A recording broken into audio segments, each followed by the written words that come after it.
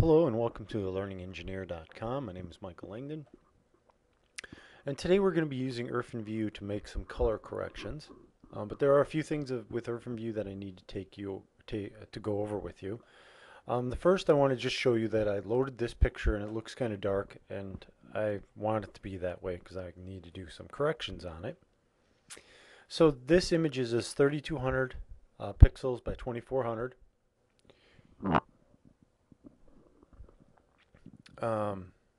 It's at 24 bits per pixel, so it's true color.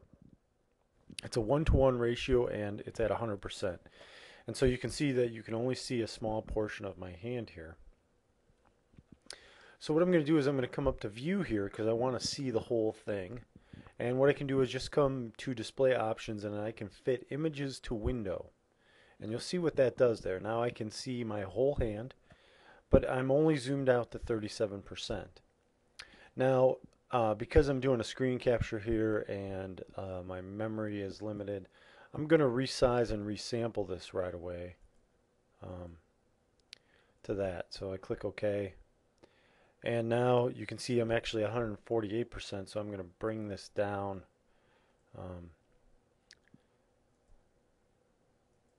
to 100%. There we go. There's 100%. Oops.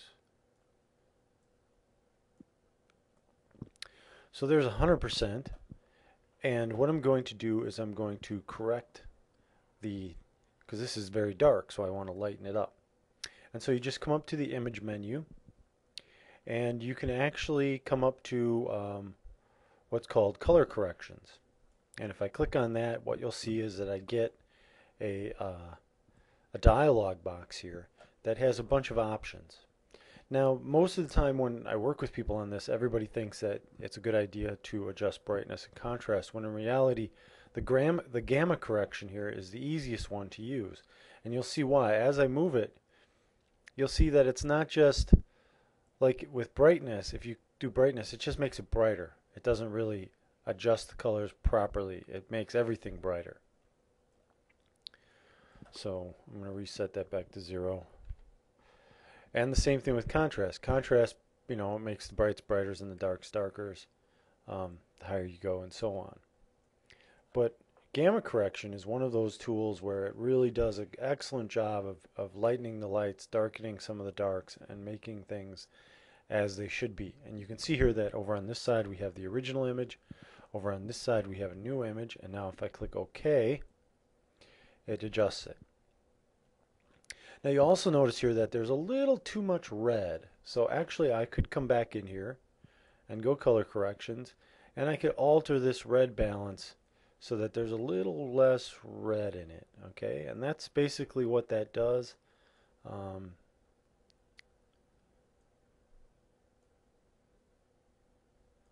There we go, that looks good, and now I'm going to click OK. And basically what I'm doing is I'm adjusting the colors. So like you see here, this is very red.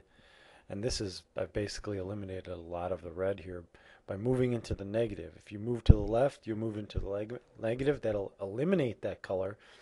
If you move it to the right, that will add color to it. So the positive adds color, the negative takes that color away. And so now I'm just going to click OK.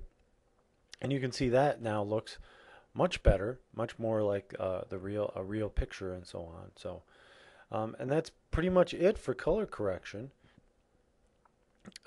If you want to lighten something that's dark, remove a certain type of color. For example, if you take pictures outside, sometimes they can end up with a blue tint because the sun is primarily blue, and that's why they use like blue filters on cameras and stuff to eliminate the blue filtering of the sunlight. But you can also adjust that after the fact in Irfanview, and that's basically all there is to color correction and brightening something in Irfanview. Thanks for coming, and I hope you enjoy the rest of my videos. Bye.